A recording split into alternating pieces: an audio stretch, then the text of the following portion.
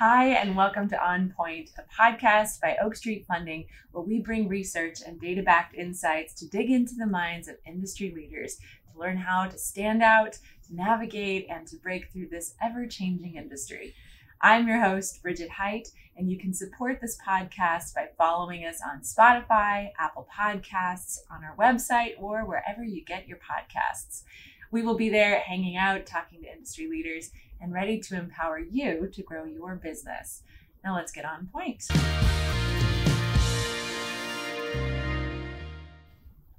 Today, I am happy to have Jim Roe, President and CEO of Arlington Roe, a managing general agency and wholesale insurance broker headquartered here in Indianapolis.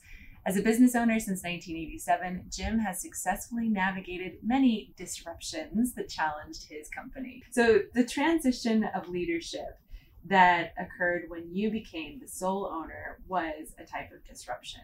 How did you navigate the difficult time after your father's passing? Well, it was a difficult time. I actually moved back to Indianapolis in 1980 to be partners with my dad. We were, as I may have mentioned, we were 50-50 partners. And as I said, every time we took a vote, I lost. So, but I was used to dealing with my dad, and he gained more and more trust and respect for what I was doing. So in 1987, when he passed away suddenly, it was, in terms of operationally, it was not real difficult to continue to navigate, to continue to grow. What was difficult was the personal side of it, for trying to buy the stock from my mom. At that point in time, I have four siblings that were very interested in what was going on. So trying to navigate through that, we changed our arrangement from, and I asked my mother this, from a corporate purchase to an individual purchase, which means that I had to pay with after-tax income. So I had to make enough money to pay my mom off. I had to continue to put money and grow the business. I was trying to raise my four children in private schooling. So that was very difficult at that point in time. But fortunately, also in the insurance industry and the property casualty side, at that time, it was a difficult market, a tightening market. We called it a hard market.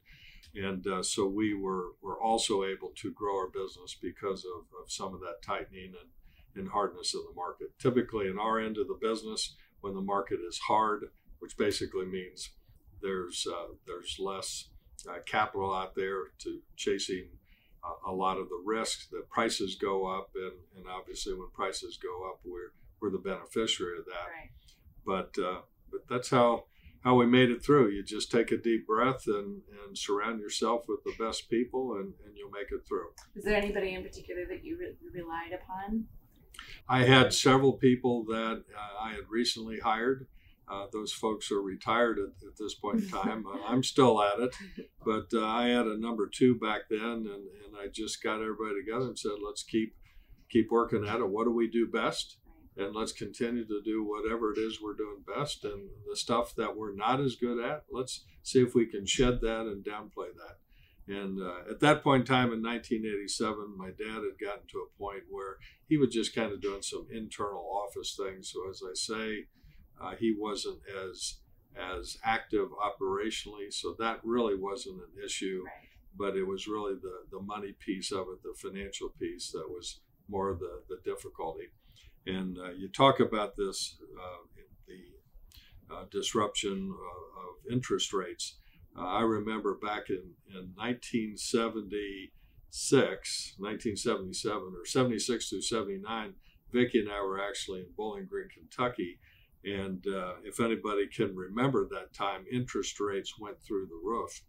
My boss down there at the time, and I was on the independent agent side, convinced me to buy a house so he could keep me there. He could make sure I was going to be a permanent resident. I didn't have the money, the down payment, so he helped me with that. And he convinced me that I was going to be making so much money that I didn't want to mortgage my house. I wanted to take a commercial loan.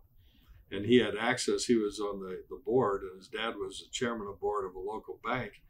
So I was able to get a commercial loan, but the terms of that were prime rate plus 2%. Right. The prime rate back then got up to 19%. Oh, I was paying 21% interest on my house. oh no. So talk about moving back up here. I still owed money down there. I was trying to buy a house here. A lot of juggling going on, trying to grow the business. Then a few years later, my dad dies. It was disruptive. Yes. Haven't thought of it that way, but you work through it. Yeah. You take a deep breath, you surround yourself with good people, you do the right thing, and things work out. Yes. Well, a disruption that is a little closer to present time would be the Great Recession. So what lessons did you learn in the 80s that helped you through that time? That was probably one of the more difficult times we had. People are really special to me, but we had grown, we had expanded, we had bought a firm down in Bowling Green, Kentucky. We had opened up a couple other outside offices. Here comes the Great Recession, and there was the only time in 2008 that we hadn't grown our business. We were down about a half a percentage point. A lot of our peers in the business were down 5%, 10%. Some of them went out of business during that time. We were able to stay afloat, but we had to eliminate some of the offices we had set up and eliminate some of the people. Maybe the second most difficult thing I had to do was tell people that they and their families, they don't get a paycheck anymore. We had to lay a few people off. That's the only time that I've had to do that in 50 years. I've been doing this now full time, 50 years. The only time that's happened, and I told my senior leadership, I don't ever want to go through that again, because I realize it's a difficult thing for me to do. But obviously, if I tell somebody they and their family don't get a paycheck anymore, I'm affecting those people's lives. I feel a great deal of responsibility for that. So that was a tough time. I imagine. So how did you help your clients through that time? We just tried to be the best we could be in terms of letting them know the services that we could offer, because they were all going through the same thing. Right. And we are a transparent company. So we completely tell our clients how much money we make off of it. We share the commissions that we get with them. And so we just try to be as open and transparent as possible so that they can grow with their clients as well. So fortunately, we got through that time, but after that 1 year, 2008, we started growing again. I think, if I can remember, that back then we might have been, in terms of premium size, we might have been around 120 million in premium. We just hit the $260 million premium mark. So we've more than doubled since that time. Then, my goodness. So in times of disruptions, employee morale can decline. How do you boost morale as a leader? Well, again, try to be as visible as I possibly can. That's one of the reasons I don't get anything done in the day, because I'm walking around talking to people. That's how I get information. That's how I hope I make them feel good about who they're working with. We're privately held, family owned. I have my two sons in the business now as owners. So be positive, be communicative, let people know what's going on. Nobody wants any surprises, but be open, honest, be visible. Right. Okay. So one disruption that has been a constant throughout your entire career is technology. Well, actually, a story about that. It was about the mid 80s. And I don't know if my dad was still around. I think he was. But my office manager, or my number two person, I said, you know what? I'm hearing everybody else is using these things called fax machines. We need to get a fax machine. And she said, nah, we don't need that. I don't think that's going to last very long. I said, Nancy, I think we really need some fax machines. So we ended up buying fax machines. And in the early 80s, I think we might have gotten a couple of our first computers just to do more accounting type work than anything. We had to borrow money back then to get that, and it's always difficult when you borrow money, because you're exposing yourself in terms of all your financials and who you are and what you do. So that was a difficult time. But the comment I would make about technology is, and I really don't understand it as well as I would need to, but I got plenty of people on board that do understand it. So surround myself, which is one of the things I've always tried to do, surround myself with people that are smarter than I am. Oh, yes. And if I do that, then they'll make me look good. But one of the things that we've learned is we want to be on the leading edge. We don't want to be on the bleeding edge, because you could sink a lot of money into technology or into anything for that matter. If you don't understand what you're getting into, then you're not sure what the results are going to be. I don't want to go back to my people and say, I wish I could give you a raise. I wish I could pay you more, but we made a mistake making these decisions and buying stuff that we didn't need. What that does in my mind is creates mistrust. So the next time I say, let's go ahead and do something, if they don't think that's the right answer, then I won't have instill the trust in those people that I need for us to continue to grow. In the digital world, it changes so rapidly. I mean, I think what you just said about surrounding yourself with people who really know that side is the smartest thing you could do. In any event, our business is all about people, and technology is there just to serve. Try to find a way to make it easier, faster, quicker to get things done. So we need to understand what that is, but we can never get away from dealing with people. Right. Speaking of dealing with people, back to your employees, many people are resistant to change. So how did you help your employees? How did you train and adapt them to new technologies as they came along? Well, we have to constantly learn. I ask some of our newer people when I walk around towards the end of the day, I say, hey, what did you learn today? We need to constantly be learning something new every day. I hope I'm learning something new every day. So it's a matter of teaching. How do we put people in a position where they want to teach and lead somebody else? In fact, I consider, if not my most important job, is one of my most important jobs is to teach people what I think I know. That may not be much, but constantly telling other people how they can get better at their job. And that includes technology. And don't be afraid to reach out to somebody else. In fact, reminds me of the 3 rules. We only have 3 rules in our company because I can't remember any more than those. But, what are your 3 rules? Do the right thing. Second rule is don't screw up. Well, what does that mean? Well, if you're not sure what that means, then go back to number 1 and ask somebody for help. And the third is have fun. Have fun. Sounds like kindergarten. Well, that makes it pretty easy, doesn't it? I have a story. One time I'm wandering around my office and I walked into one of our manager's offices and I said, hey, how's it going? And she said, well, it's okay.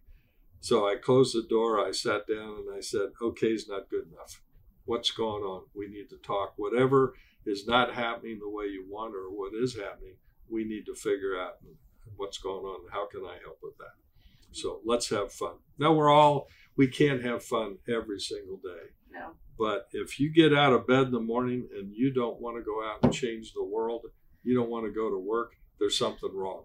We got to figure out how do we change that. And that may be go find another job. And that's something I've tried to do with people is that if you're not having a good day and you don't really love what you do, if you love what you do, by the way, it's not work. No.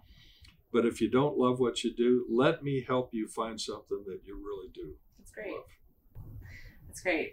So, of course, the most recent disruption has been the pandemic.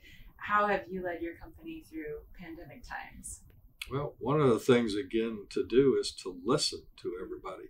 So I mentioned earlier that we have a whole floor.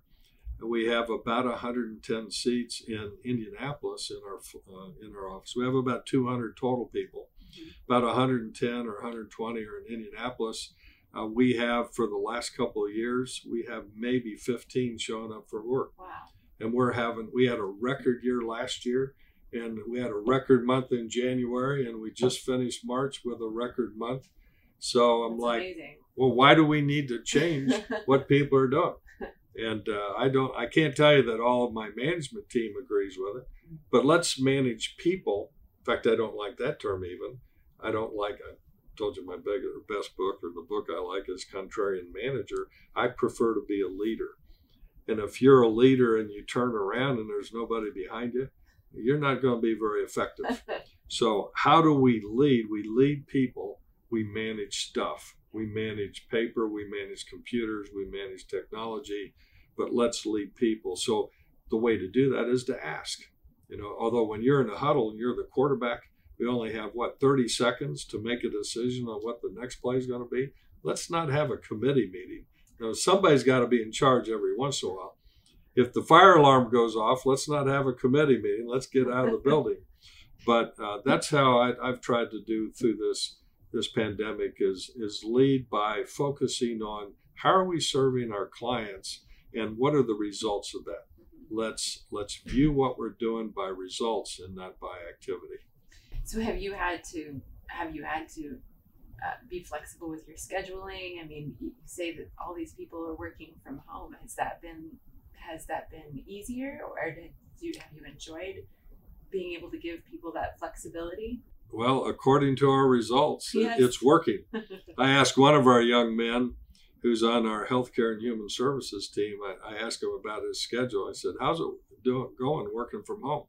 And he said, well, my alarm goes off at 7:50 and I'm at my desk by 8 o'clock. And especially with the inflation that we're experiencing now, the gas prices and all that, people are saving time by not having to commute. And they're obviously saving a lot of money by not having to do that. But Teams and Zoom and that technology has really helped by, we're still able to look at each other, but it's not the same. This conversation that we're having, we're looking at each other. We could be doing the same thing over Zoom or Teams, but it wouldn't be the same as being with you here. So that long term is something that concerns me, especially with the young folks, is if we're not together, how do we make sure that we're continuing to develop those relationships, continue to learn, connect, exactly. Wow. Can you tell me, what is your number one tip for other business owners who do face disruptions, such as the ones we talked about? Focus on the results, like I talked about, not the activity. Listen, continue to be, to build, as we like to say in our business, stakeholders. You could be a shareholder. My story about my dad, I was a 50-50 partner and I lost every time we voted. So you can be a minority shareholder, but that doesn't necessarily get you a whole lot. Be a stakeholder. Have a key stake in your business and find a way to create value every single day. One of the things that when they let me talk to people in terms of new hires, let's hire and train adults. One of my questions is, might be, are you an adult in an interview? What kind of question is that? But we want to hire people that can use their own judgment. Do you have good judgment? And if you don't have good judgment, you can't work here. Because I don't want, if I'm I'm an insurance buyer and I'm going to a specialist like we are, and we don't use good judgment and we don't have good knowledge, then it's probably not going to be a very good relationship. So put the right people in the right seats too.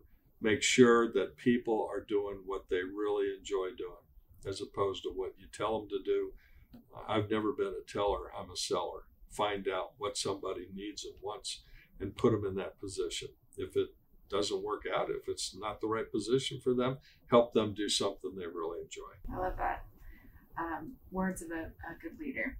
So we read and we hear a lot these days about the value of modern leadership and transformational leaders.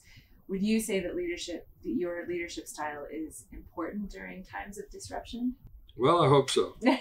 I hope that what happens and what is happening in our business is we're growing. And why is that? Well, it's because of the people. It's because of the people doing their job, whether they're sitting at home and getting up at 7:50 and at their desk by 8 o'clock, and they haven't showered and they haven't shaved, and I hope they have clothes on. But if the cameras aren't on, who cares? So what does the client need, and let's provide it for them. And by the way, every one of my staff members, they're a customer of mine. I have to figure out what it is I can do to help them grow in their own life. or why would we be any different than anybody else? If you're not different in terms of what you do and what you provide for people, then the only differentiator is money and benefits. We're not going to win on money and benefits. How can we be a factor in changing and bettering somebody's life? So I feel like you've answered this in many ways already, but how would you describe your leadership style? Obviously supportive is... I actually looked this up and I found in one article, I guess it was, 6 management styles. So coach, listener, problem solver, innovator, planner, free spirit. I hope I have a little bit of every one of those, and it all adds up to a leader. And it goes back again to, are you somebody that other people want to follow? So that's my goal is how can I be the leader that people will want to follow and do the right thing, don't screw up, and have fun. Love it. Well, wonderful. I have one last question before you go. If you won $10 million tomorrow, what would you spend it on? Well, first of all, the question would have to be, do I win it personally or do I win it through the business? Let's say you win it personally. Yeah, but actually the answer is either or both, I guess. I would give it away. I would first of all, I have to pay taxes on it if I win it. So the U.S., the government gets a big piece of that. But I would find a way to, if it's business, continue to invest that money in our business. And I'd find a way to help people that are less fortunate than I am. By the way, you haven't asked, but I'll tell you my definition of success. Tell me. Is not the guy who dies with the most toys. And unfortunately, there's a bumper sticker like that. The most successful guy dies with the most toys. Unfortunately, I've been to way too many funeral homes. I've never seen those toys. So the definition of success, my mind is what's our legacy? What do we want people to say about us when we're gone? Why don't we work real hard they say that about us when we're here? How can we influence other people's lives? That's my definition of success. I like it. Thank you all for listening to On Point, a podcast by Oak Street Funding, where we bring research and data-backed insights to dig into the minds of industry leaders to learn how to stand out, navigate, and break through this ever-changing industry. I am Bridget Height, and tune in next time wherever you listen to podcasts to hear Rick Denon share 5 lessons on debt and equity. See you then as we get on point. Don't forget to subscribe and leave us a review.